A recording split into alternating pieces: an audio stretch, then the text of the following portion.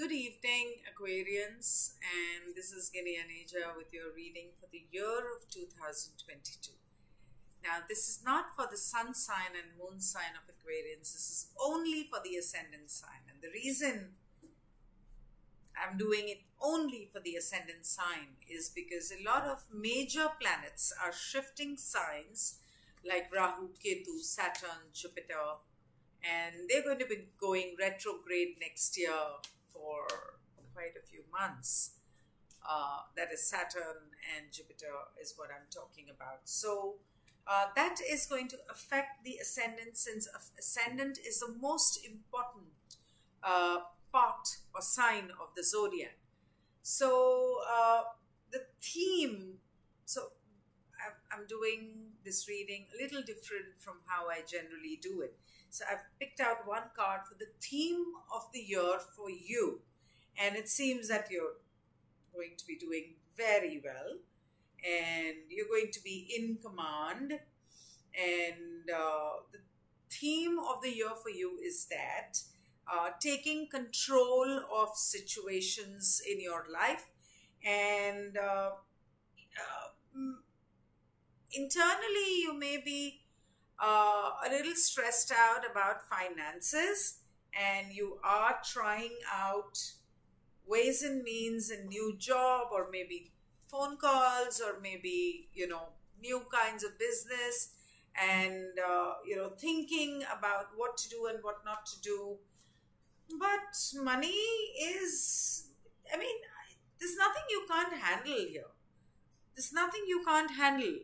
You can take the risk. Things are up and down, but you really know how to handle it. So you can be pretty shrewd and smart when it comes to financial dealings. So basically, the energy of the spread is pretty fine. There's nothing to worry about, I would say.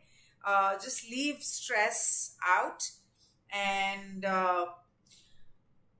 health-wise, you just need to breathe. Probably you can do some pranayama. Archangel Raphael says, take several deep breaths and exhale slowly to awaken your energy and to release old patterns. Like I said, do pranayama. So that was health for you.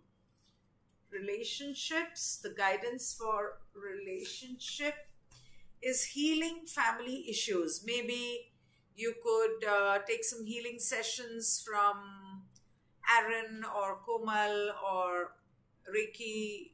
If there are any family issues, I think you should be doing a family constellation with Dr. Yogesh Vasandi. That is what you could do. If you've seen my channel, these are names, people with whom I've done videos who do different healing modalities. So their numbers are there on those videos. If you have not seen them, then you could go back and see those videos down below.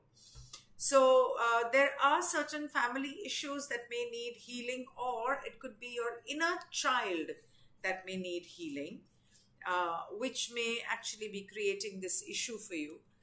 And financially, it says a favorable outcome. And yes, I'm sure with Saturn going into Aquarius, it is going to be a favorable outcome. So there's nothing to worry about.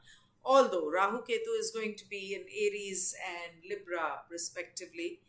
But financially, there's nothing to worry about. So this was the reading for the year of 2022. Overall, what does this year hold for you? I will be coming back with a tarot session, and the numerology is left, and I haven't yet done it because I want to do it in the end. So that is something you really need to see. It's going to be a little long, but it's going to be very important. So thank you so much for watching. In case you need a personal appointment, you can get in touch with me on my social media, WhatsApp, Telegram. You can email me on my email address, which is ginni.mysticpal@gmail.com. That is ginni.mysticpal@gmail.com. Thank you so much. Take care.